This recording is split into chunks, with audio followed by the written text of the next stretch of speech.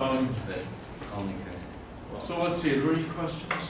I'm not clear how to get the factor of the metric in the thing we're supposed to derive for the second homework problem. But we can talk about that afterwards if we don't want to waste class time. So all the homework's turned in, is that it? And I should... Didn't even do second part of the homework. Did you? Aerodensity is crap. I mean, I sort of know how to do it, but I don't know where the factor of the metric comes in. Because you have q squared, eta mu nu, and then you have a minus q mu q nu. Right. But this is the thing, this is the contribution to the pi star you're supposed to get from this counter term. And I get the q squared, but I don't get the metric, eta mu nu. I wasn't sure where that came from. All right, so I haven't actually done the problem.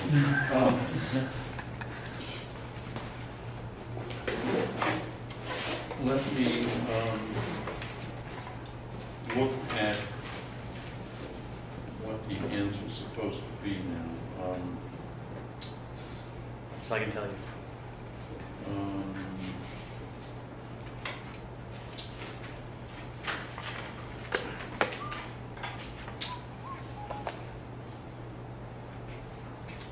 Well, actually, I think it's farther on. It's in this part.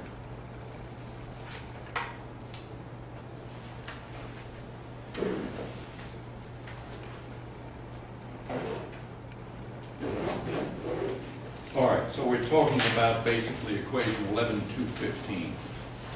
That sounds right. Right? And okay, so the question is,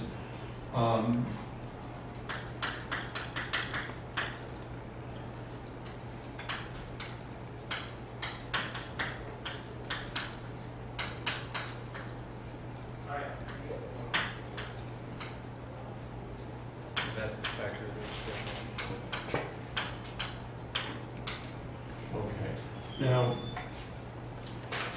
let's look at what L2 is. So it's not all of L2, right? It's just No, it's just what comes out of L2. minus 1/4 Z3 minus 1 and times the F contraction mu of squared. mu's. Right, there's an F mu nu, F mu nu. So,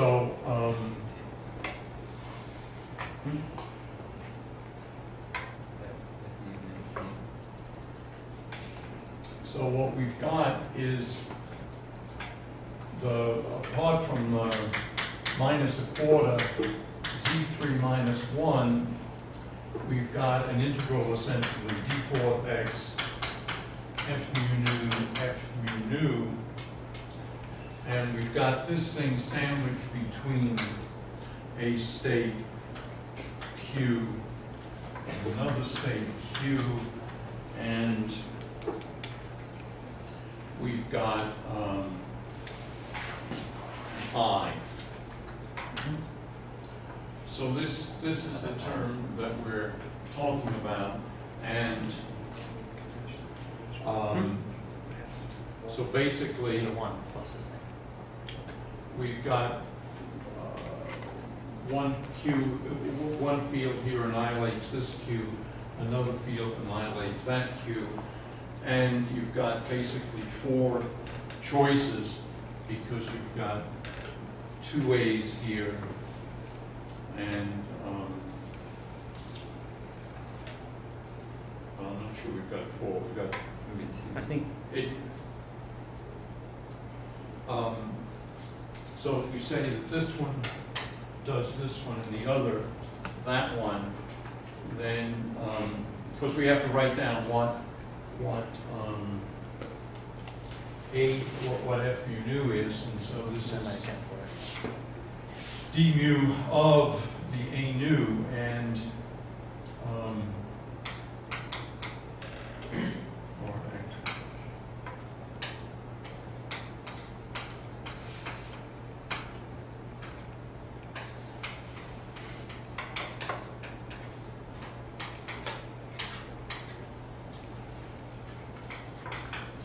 And so we get a factor of 2 there, so it's so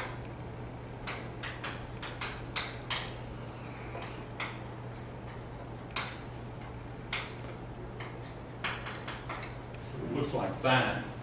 And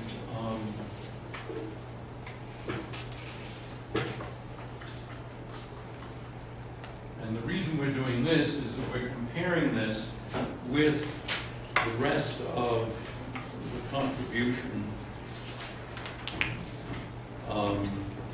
to this. Oh, wait a second.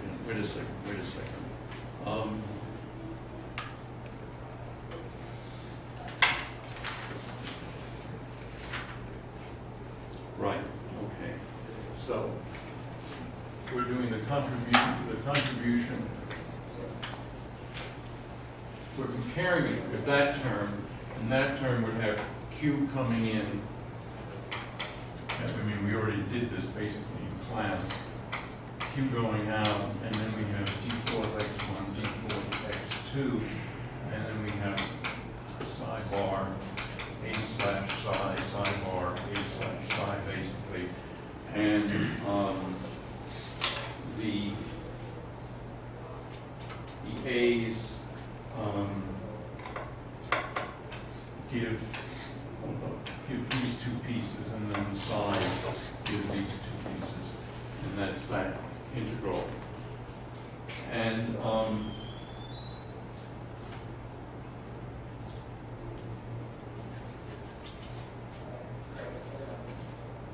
so we're certainly going to get something like Q mu, and then we're going to have these epsilons, of course, right? And so if we forget, we sort of, I'm going to get very sloppy now. We sort of have this minus Q nu epsilon mu here, and then over here, Q mu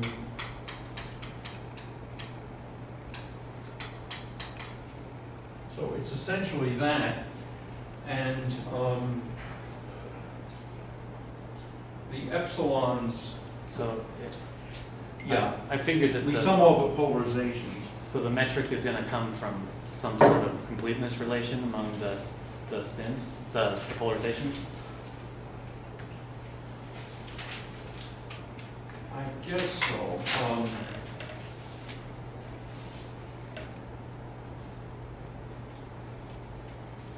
Well, yeah, I mean, the clearly Q mu is going to give us Q squared, and then this is going to. I mean, what I don't understand is there's no indices left over in this expression because everything's summed over. Yeah, you're right. So why is there an index in the? Right.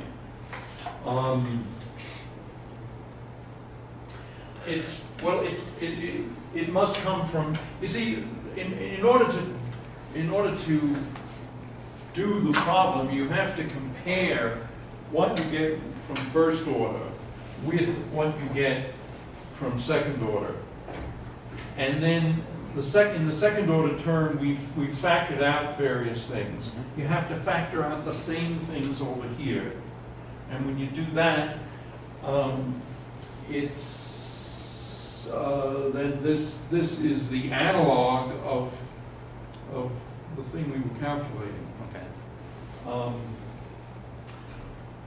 Since I didn't do the thing ahead of time, I guess it'd be better for me to do this I'll look at the tonight or solutions. tomorrow, and I'll put it on the Yeah. web page.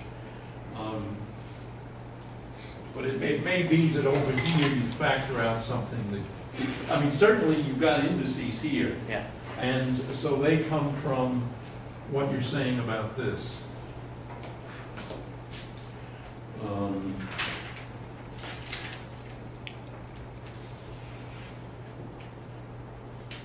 Yeah, well, it's not obvious just looking at it. All right, let me get to what I was going to talk about today, namely an example which can be called Yukawa's example. This was back, I think, as far back as the 30s.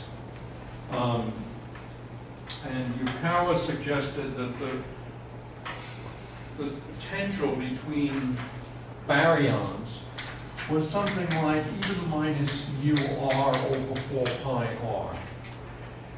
And there were some experiments on, well, it was something, people knew a certain amount about nuclear physics, and there were some early experiments. And so the idea was that two neutrons might attract each other with this sort of a potential.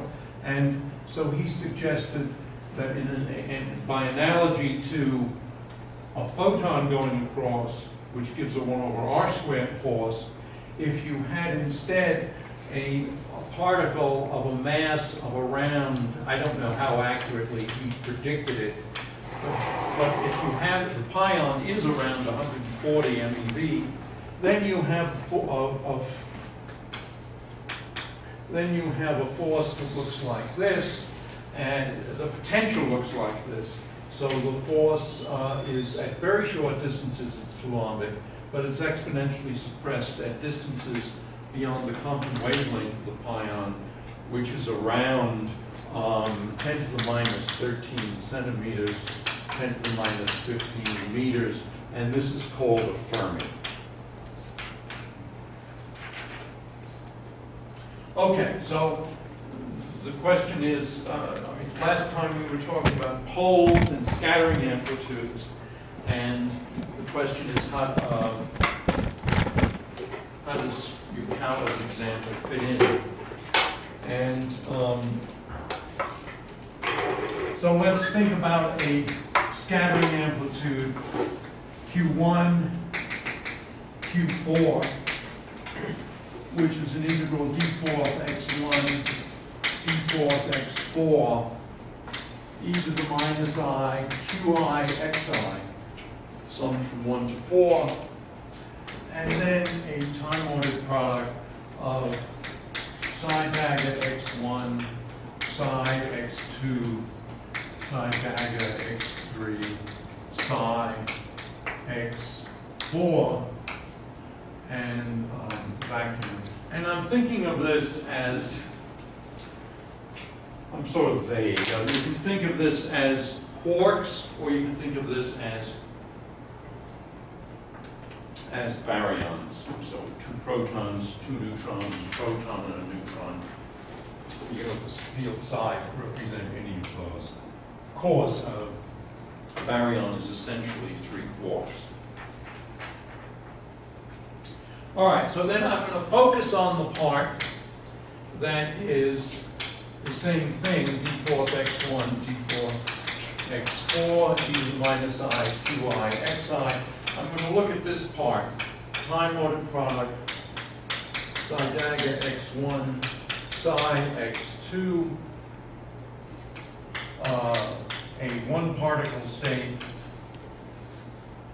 another time-ordered product, psi dagger x3, psi x4, vacuum, and this would be the case for in which x1 and x2 are later than x3 and x4. And the idea is that this is a pi meson state. And in fact, we should be integrating over dqp and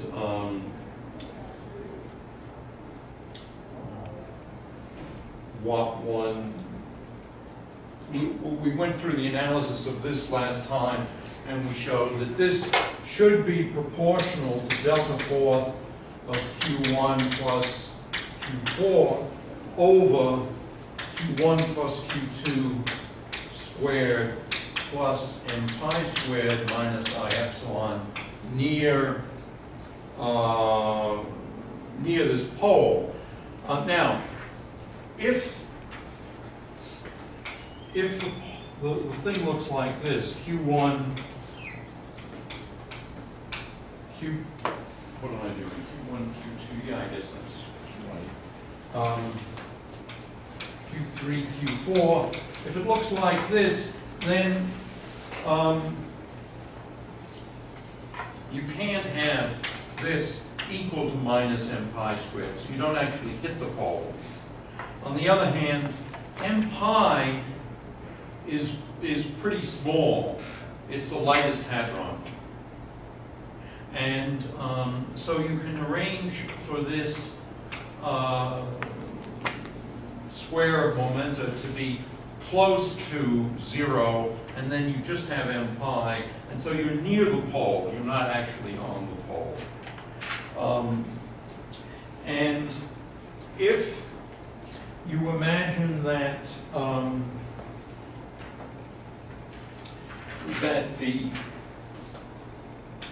that Q1, here we're talking about basically low energy scattering, and that this is less than m pi, and that Q2 is much less than m pi, then the energy transfer, that is to say, Q10 plus Q20 in absolute value, and in fact, you could even say, well, not minus now, plus Q0 is of the order of Q1 squared minus Q2 squared over 2 m pi. And so in other words, the energy transfer, the energy term here you can ignore at low momenta. And here, you see, I put in all the Q's with the same sign. That means that 2 of them have the unphysical sign. If we go instead to the physical ones, so in other words, the way I've written it, they're all either going in or all going out. The way I've written the Q's. If we write the P's, on the other hand, then it's P2, P1, and it looks like this. Well, what's the difference between P's and Q's now? I don't remember which one is unphysical, okay? But, unphysical in what sense? well, no, if it's a scattering amplitude, you'd either have the let me give you one way. I don't know which way the sign is. I have to work the thing out. But let us say that the outgoing physical ones have a minus sign here, then the incoming ones have a plus sign up here. So what is the sign? In other words, let's assume that the sign dimension I gave you is the right one. Mm-hmm. Then which ones are going out? 1 and 3.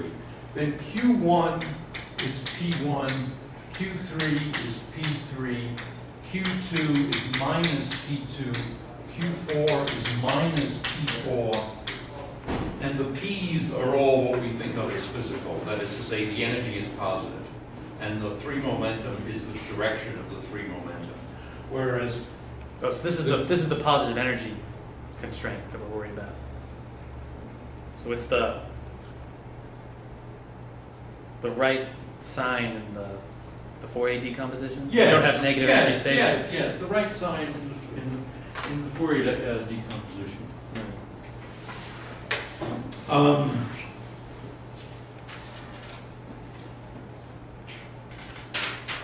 Okay, so if we do that, then this scattering amplitude near the pole looks like the delta function, and now it would be, what did we say was, well, it doesn't matter, the thing is even, P1 plus P3 minus P2 minus P4.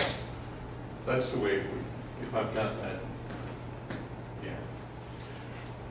We have that, and now we would have P1 minus P2 squared plus m pi squared.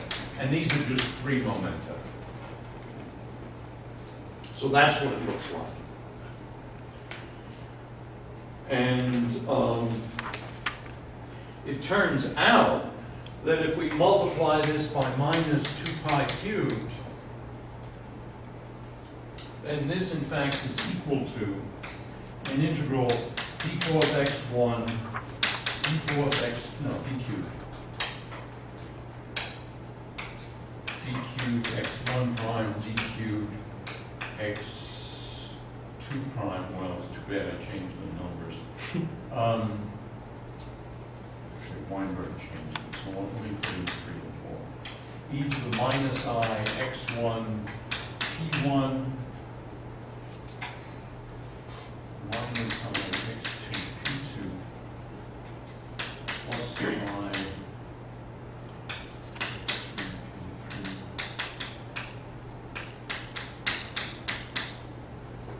and e to the minus m pi x1 minus x2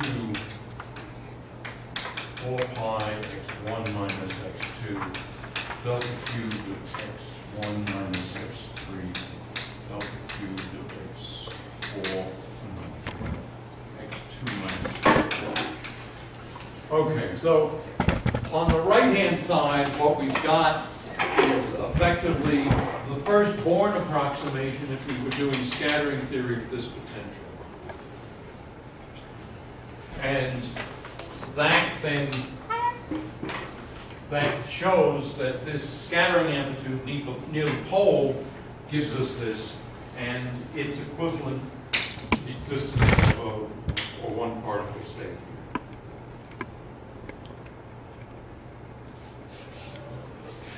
The idea is that a one particle state couples, in other words, a QQ bar like that can emit a pion. That's the idea. We don't have any interaction terms in that, though. Right. So how does this matrix element not vanish?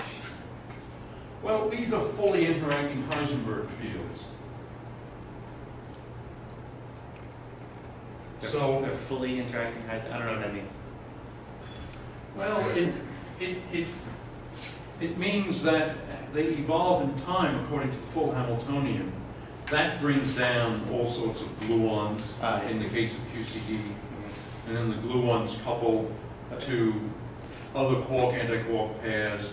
Or another way of thinking about it is that the pion state, P, is something like some sort of an integral of psi dagger, okay, at say x, y, d cubed x, d cubed y, some sort of a wave function f of x, y on the vacuum.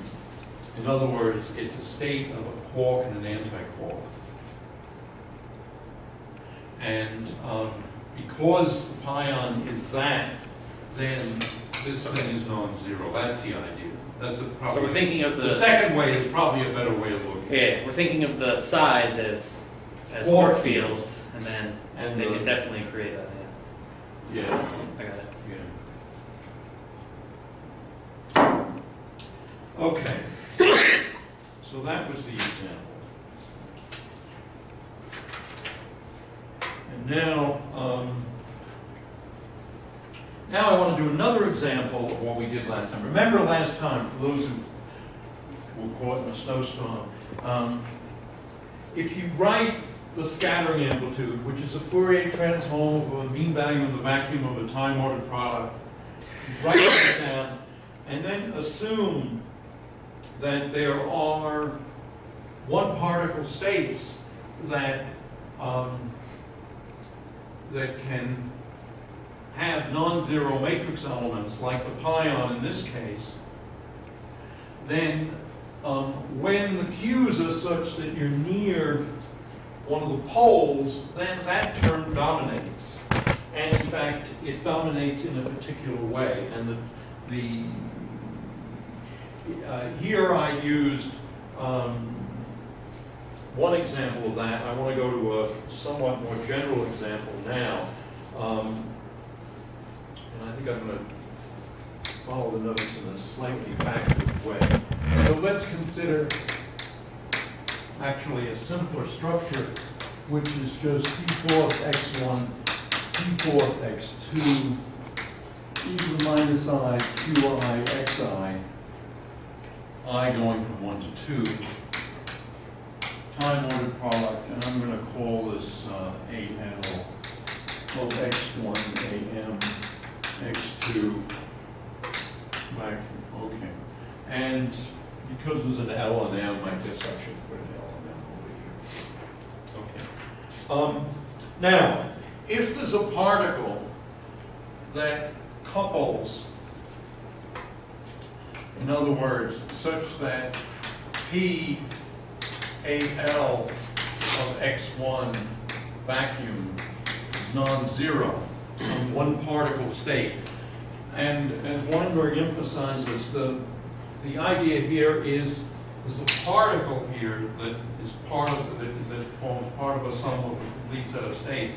This particle may not have anything to do with the fields of the theory, and in particular in the case of a pion, in QCD there isn't any fields for the pion, there are fields for the quarks and the gluons. All right.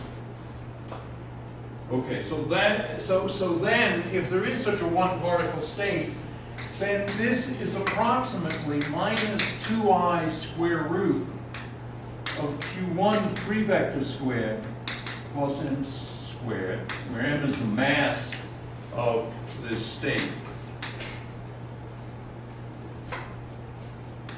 over q1 squared plus m squared minus I epsilon, this is the 4 vector squared, 2 pi cubed,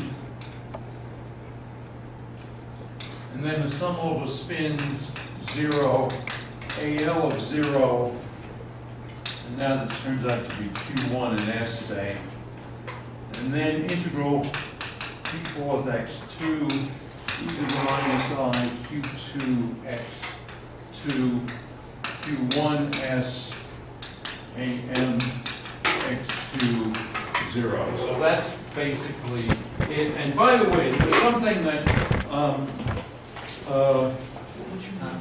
huh? Tom. That Tom pointed out after class last time, namely that I hadn't explained why we had this term up here. Remember, the way we got the denominator is that we rationalized an energy difference. That gives us up here minus I Q1 0 minus I this square root. And so near the pole, which is when Q1 0 is this square root, near the pole, this term dominates. And when we're near the pole, then we can replace Q1 0 with just the square root. So that's the idea. I forgot to say that. Okay, so this is what it's like near the pole, and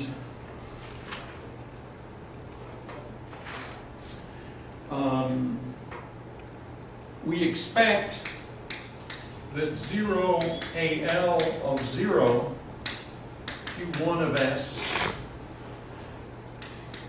is some normalization constant, 2 pi to the 3/2 UL of Q1 and S.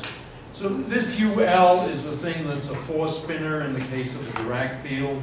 It's instead, it's UL of Q1 and S is just 1 over the square root of 2 Q1 0 in the case of a scalar field. And the L index is superfluous. This N is effectively one of the Z's. In other words,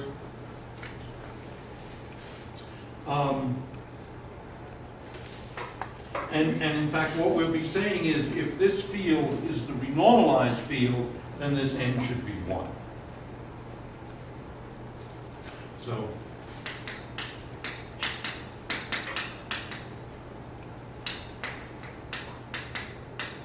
for if renormalized.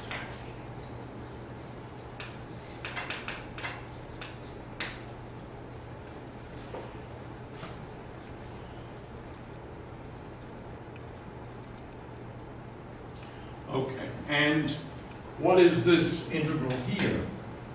Well, this integral, let me go over here to save space. It's integral d fourth x2 e to the minus I q2 x2 q1 and s am of x2 0. Okay. Well, this am of x2, of course,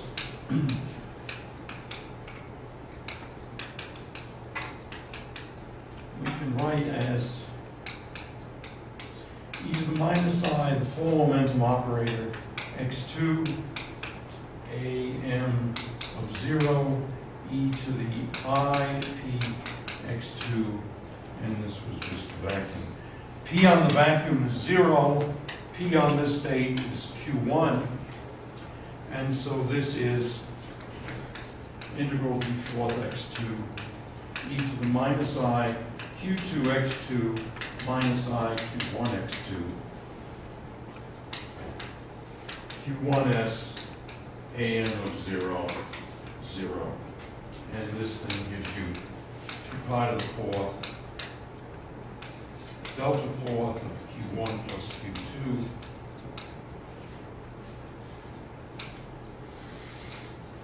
q1 s am of 0, 0. And I think I missed what approximation we made in the top line here. So where we pulled out the AL of x1. which top line? So we This did top the, line here? We did the x1 integration somehow. Yeah, what I was actually using was this whole shtick that we did last time, where what we did was we inserted a state. We said there was a state here, Q1s. So just this, so we're not summing over it or integrating. Well, we're integrating over its 3 momentum. So we are integrating over the 3 momentum. And we're also taking Q1 near that pole. Okay, and that's why we get the. Right. So Q1 is near the pole, and then this thing near that pole is this.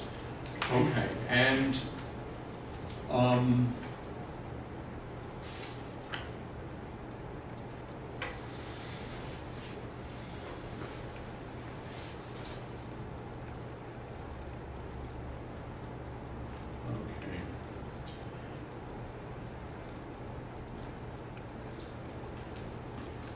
all right, and then this thing, by the same token, using this formula, what we get is n star over 2 pi to the 3 halves u star m of q1 and s, again 2 pi to the 4th delta 4th of q1 plus q2. Okay, so the whole thing, which is to say this, is approximately near the pole minus 2I square root of q1 squared plus m squared over q1 squared plus m squared minus I epsilon. Absolute value of n squared, and this is the thing we want, 1 for the renormalized fields. Sum on the spins ul q1 and s, um star q1 and s, and then this factor of 2 pi to the 4th, which I should have written in the beginning. But anyway, 2 pi to the 4th times the 4th, q1 plus q2. Okay, so this is the whole expression. Now, what I want to, well, let's just look at this in the simpler case of in which these guys are just 1 over twice the energy, 1 over the square root of twice the energy. Then this would be minus 2I square root of q1 0 effectively.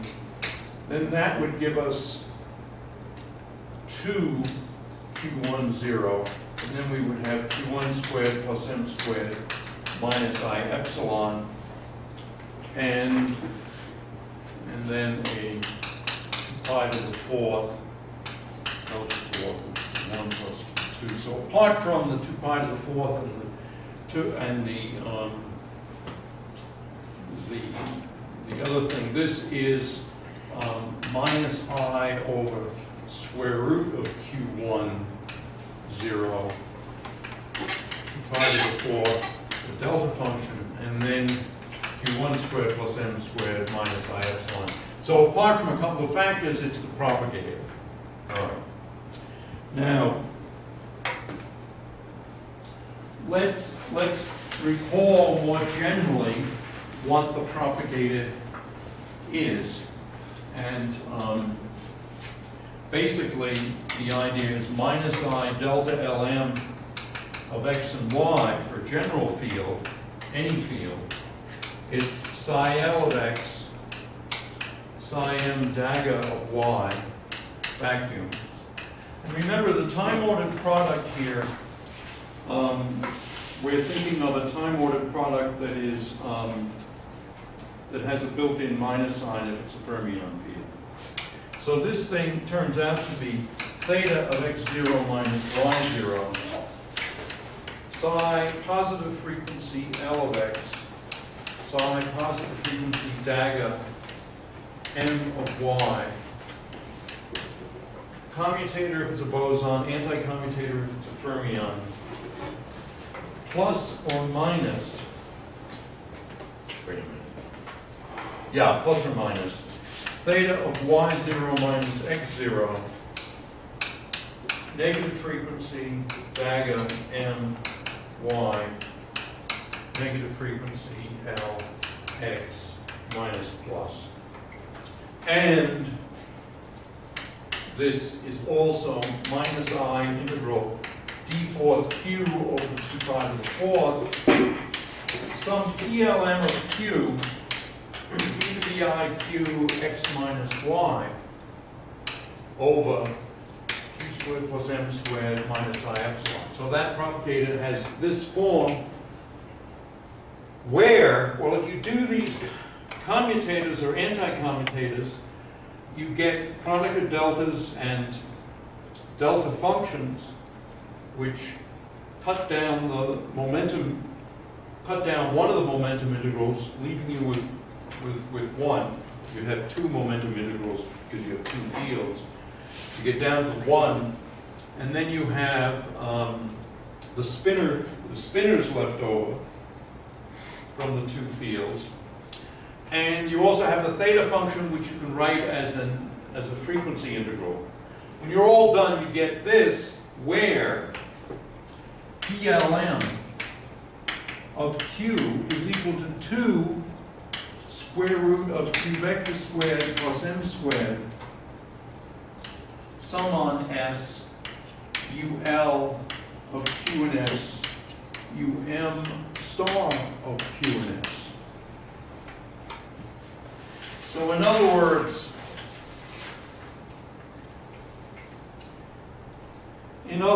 the renormalized propagator in momentum space is minus I delta Lm of, in this plate case, Q1. It's a minus I PNM of Q1 over Q1 squared plus m squared minus I epsilon, and it's a minus there.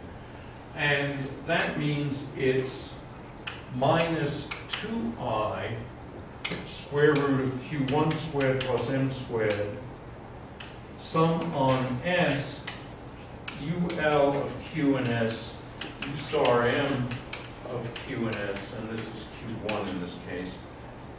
So that's the PL, and then it involves this. In other words, we divide by Q1 squared plus m squared minus I epsilon.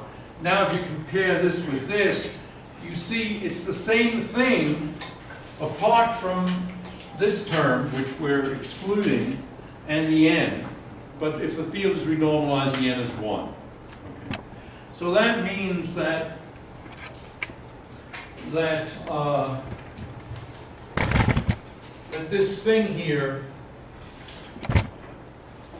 is, if the fields are renormalized, this is the propagator that we want. and at least near the pole, it's the propagator that we want. And so that tells us that the renormalized propagator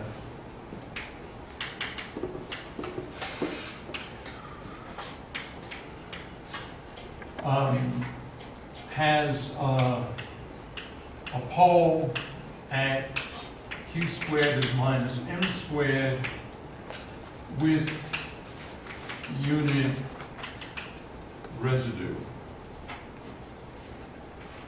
So, and again, unit residue ignoring the 2i, the square root, and the spinners, all right?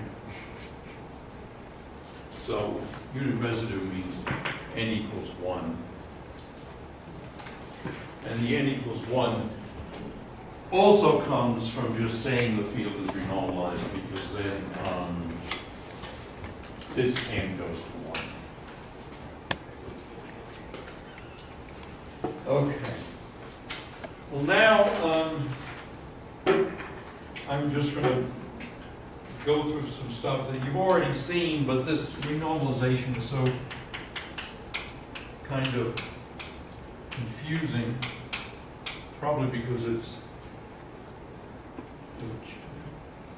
what? I said illegitimate. Ah.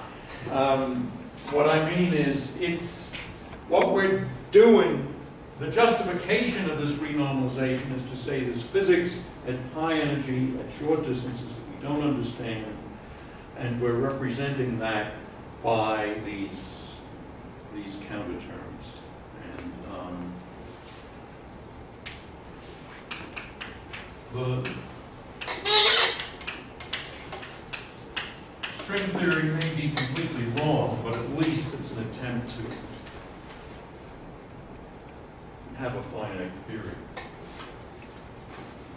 Okay, so in general, this phi b with some state q is n u of q, or u of q over 2 pi to the 3/2. And in fact, since I'm talking about a scalar field, it's silly. It's just n over square root of 2 pi q, 2q0.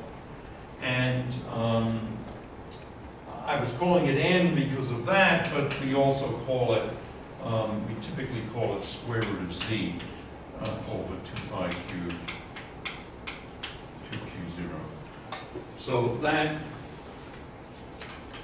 is that renormalized field. So we're going to be setting phi b equal to square root of z times the field phi, and in that case, we get 0 phi q is just 1 over square root of 2 pi q, 2q0. This is the scalar case.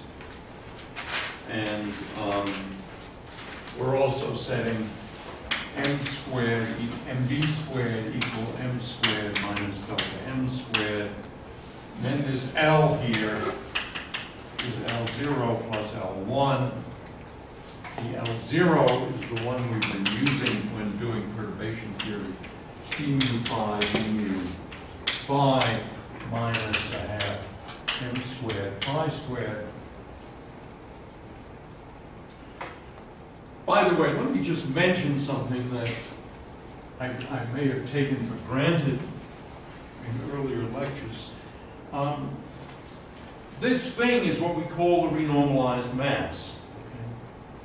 And so if we're doing symmetry breaking, spontaneous symmetry breaking, we look in the Lagrangian and we have a scalar field. We look for the Lagrangian for a term that looks like this. And we say that's the mass.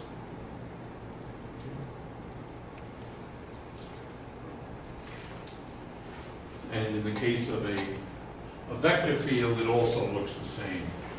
That's for a real field. For a complex field, the half goes away because of the way we normalize things.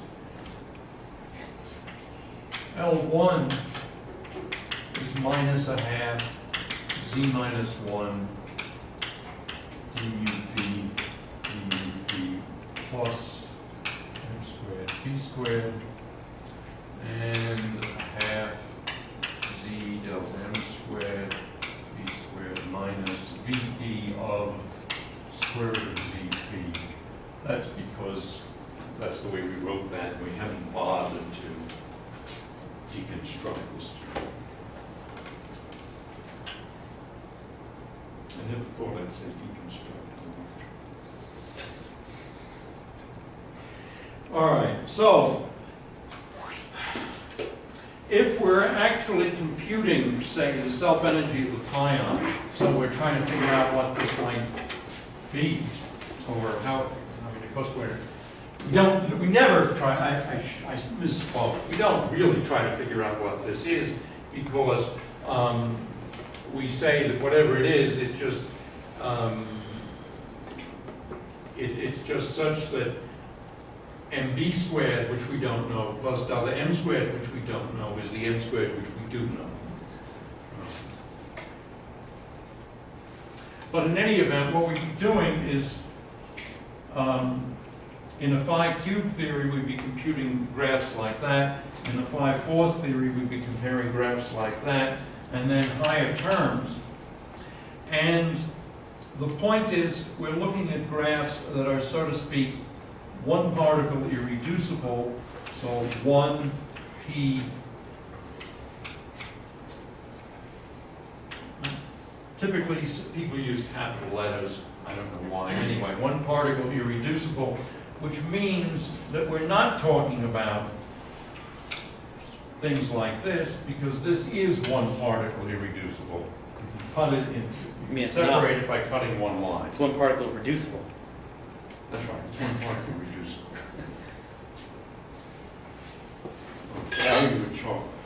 How many chocolates do I own? Do I own one? I don't know. I'll give one when I leave. All right, so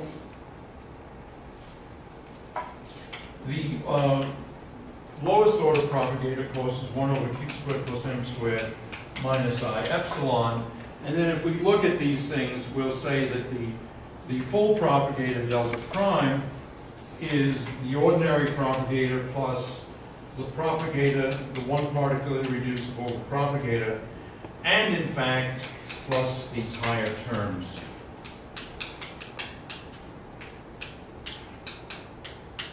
And that corresponds to this diagram. In 5/4, it would look like this. Well, you see, the point is, this is not just this diagram. Right, it has the all counter terms. diagrams like this. This is the counter terms too, right? That pi star?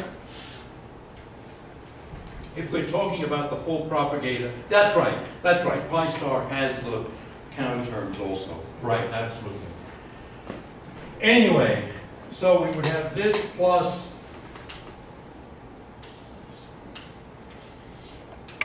anyway, this is what this thing looks like. And so that's equal to delta sum pi star delta to the n from 0 to infinity, which is delta 1 over 1 minus pi star delta, which is 1 over, well, delta inverse minus pi star. And so delta prime then is 1 over, let me get my other notes, I'll run out of these notes.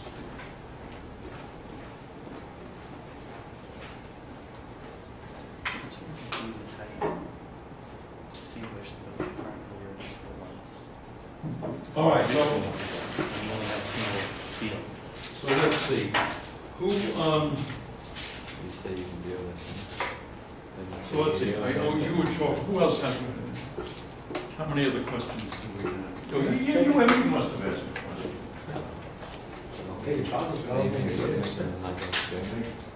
think you would just don't want And to. he made the observation at the end of last class, although we should have asked it as a question.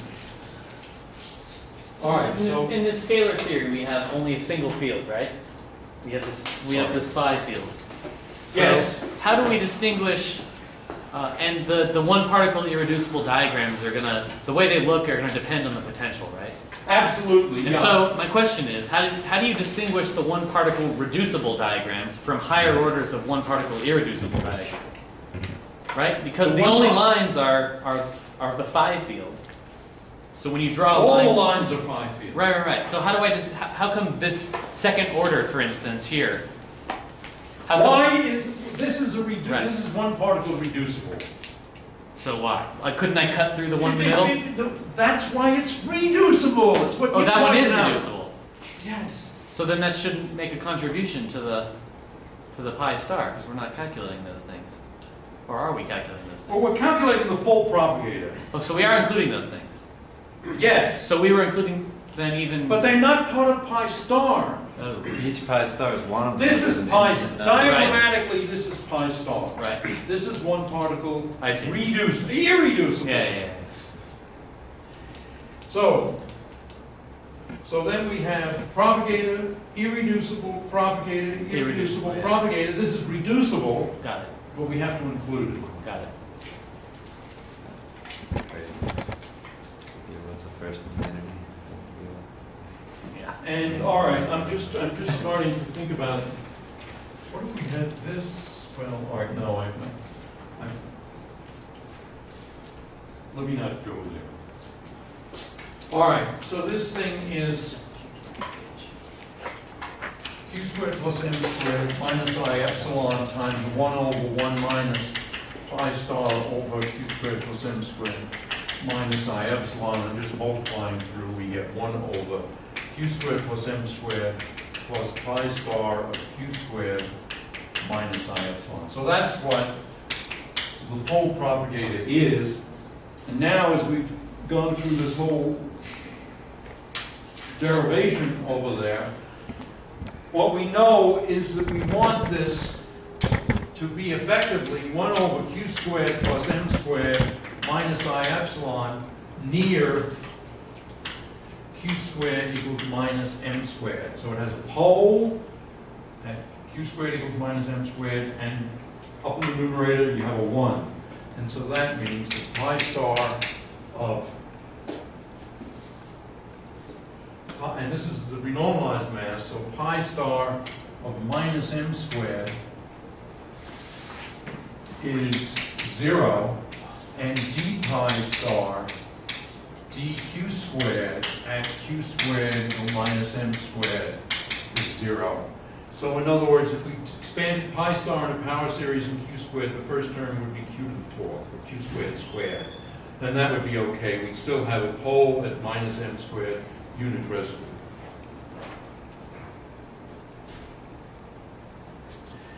Now, if we do the analog of the homework problem, but for the scalar field, and I kind of did this in class. Yeah, I think you I did. more or less did it in class. It's easy for this. There's less indices. Yeah. Yeah, I assumed it was, I assumed the homework problem was almost as easy as the one I did in class. But I didn't actually do it, and I'll have to do it, as I said, tonight or tomorrow night. Anyway, if we do it, we get minus z minus 1, q squared plus m squared, plus z delta m squared. These are first order terms. This is first order perturbation theory. And then we get plus pi star loop of q squared from second order. This is first order. And now we want to say, if we only compute up to second order, what is the thing? By the way, this, let me demystify, or at least make this a little more concrete, what this is. And again, apart from these, the convention in renormalization is that you either include or don't include the final propagators and so forth. So I'm going to blow that part away. Let's assume it's phi cube theory, in which case it's this. That's the one particle, the second order one particle irreducible. In other words, this is pi star loop. So if you have a phi 4 theory, is it still true that this loop diagram is second order? Like, does the second order? Yeah, it's still second Does order. the second order here come from the number of vertices you have? Yes. But in a phi 4 theory, you would. In the phi 4 theory, all right, this is phi cube. and it's this, and in 5/4 looks like this. Okay. Okay. This one is the integral, it's, call this P and call this Q. Okay? So this is an integral d4 P. This propagator is 1 over P squared plus M squared minus I epsilon. But this propagator is what? Well, we're going like that, and so all right, here, this thing is Q, and so this is P minus Q squared plus M squared minus I epsilon. So that's, but there are 2 vertices, so it's lambda squared. So apart from 2 pi's, propagators, delta functions, and other things, i's, it's basically this. And then you can see what you're going to do is you're going to do the Feynman trick to rationalize it. You're going to do a Wick rotation, and then you dimensionally rotoroids. And in that case, then, you use these guys to cancel the poles at d equal 4, which reappear when you bring d back to 4. Okay. And so, what you get then is after you computed this this integral in terms of gamma functions, you then say z delta m squared is minus pi star of minus m squared and z is equal to 1 plus d dq squared of pi star at q squared is minus m squared.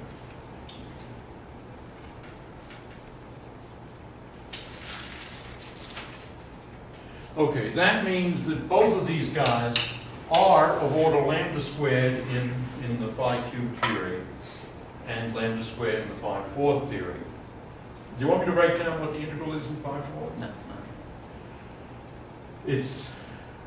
It has 3 propagators in the denominator, 3 propagators, but 2 d4 integrations, because you have 2 full momentum to integrate over. Which makes it more divergent than phi cubed. On the other hand, phi cubed is manifestly sick because the Hamiltonian has phi cubed in it, and you can let phi have a mean value in the vacuum that's negative and large, and that drives the energy to minus infinity. Or if the sign is the opposite, then you put in, you let phi have a positive mean value, then anyway, it's unbounded below either way. So we don't have a case, you can have Okay, so in the Dirac case, L is minus psi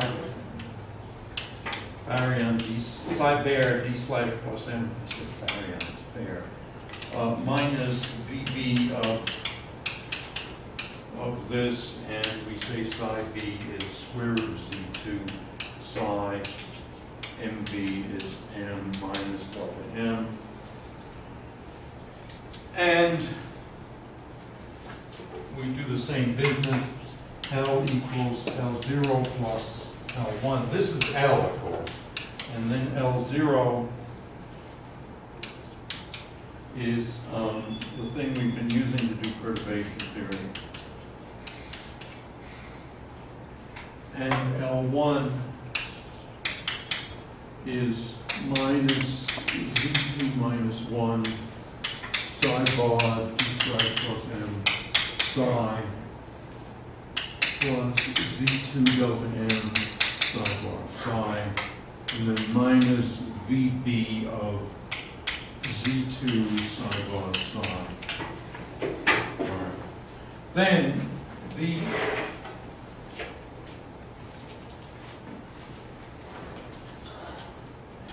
self-energy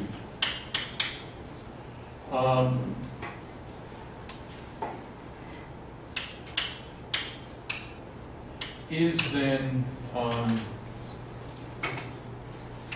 minus Z2 minus 1 I k slash plus m plus Z2 delta m. So these are the first order terms. And then plus sigma star loop. And one can think of it as a function of k squared if you want. This thing is the 1pi part. And you then do the same business that this. So this is when you have a fermion, two fermion external lines, right? Well, frankly, this example was chosen. Weinberg kind of didn't do this one in detail. But still. What the 1pi diagrams are depends upon what this is. Yeah. And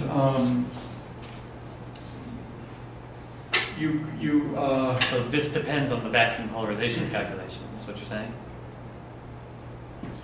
yeah, effective. I mean, it depends on what the interaction is with Right. that makes this theory an interactive field theory. But in the vacuum All polarization. right, let me give an example. Let me give an example. We could say that VB is some phi b psi bar psi g a coupling constant, phi a scalar field. It turns out if you do that, you have to add in this term. Very, very curiously, if I'm not mistaken. I haven't looked at this in a long time, but I think in order to make the thing renormalizable, you have to add in this term. But okay. Anyway, that's aside. But my question was, we calculated the vacuum polarization. We had two external gauge field lines. Right. Here we're calculating self Here we're energy. just talking about, or here we're just talking about a single fermion. And now, what would it be? It would be a single fermion, and it would emit. This term would give rise to something, a loop diagram like But this. the point is the external lines are fermion lines. Yes. Okay. That was my question. Sorry. Would be look like this. Right. And you've also got that term. Well, that term would contribute to lowest order.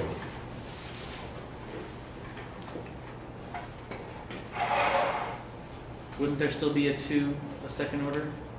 A two vertex thing with that? Not with a fermion.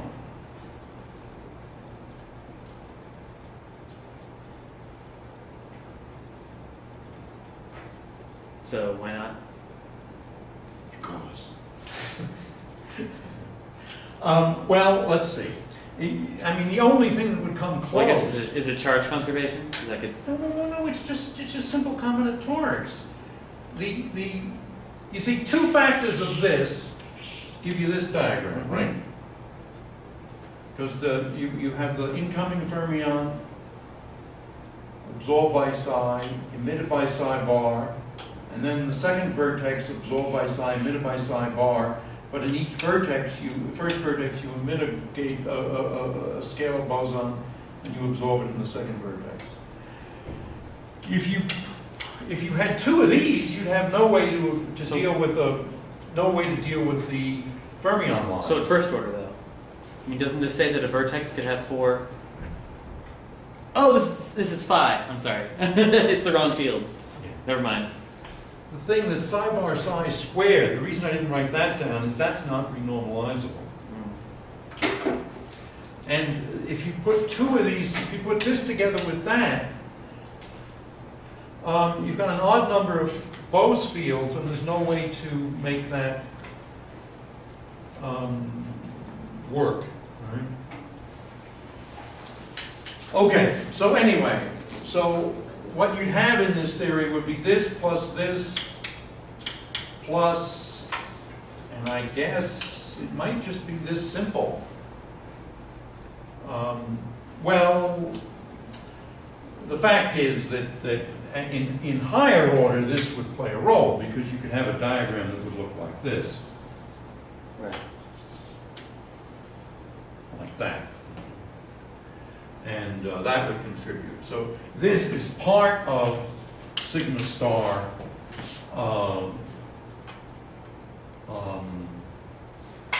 loop.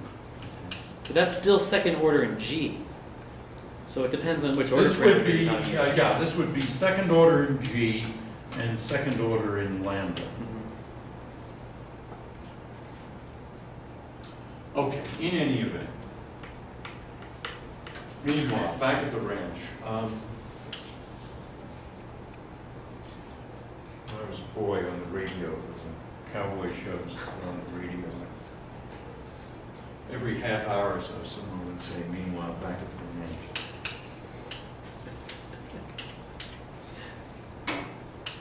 Okay, so what is this full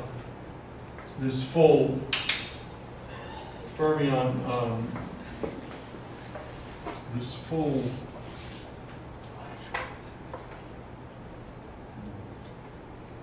actually, I think I wrote that equation wrong.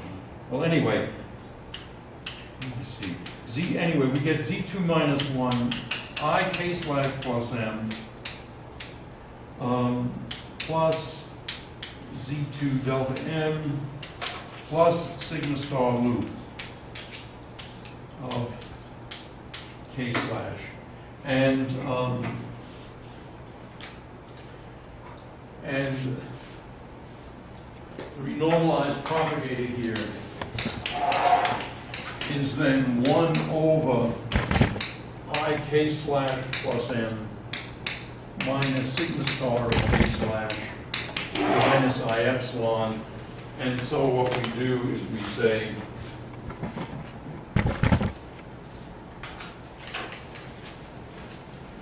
say that, see, we want this to look like just 1 over I k slash plus m minus I epsilon near k squared equals minus m squared. And so what we say is that sigma star of im is 0, and the derivative of sigma star, this is sigma star loop.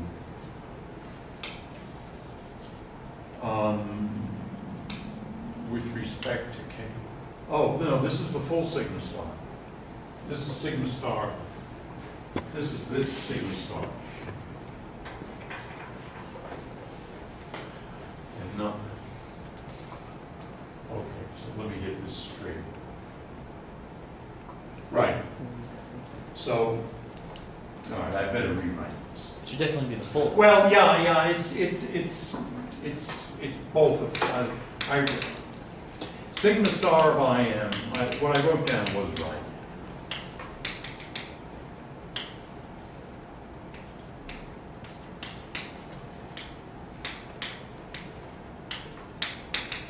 And k slash equals IM really just means k squared equals minus m.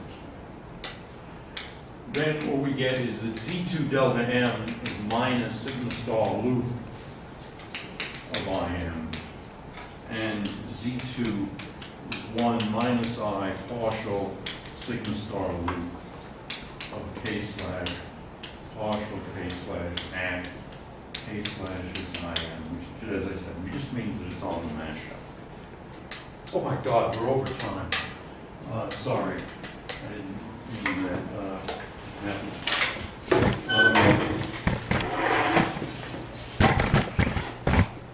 All right, so does anybody need a chocolate?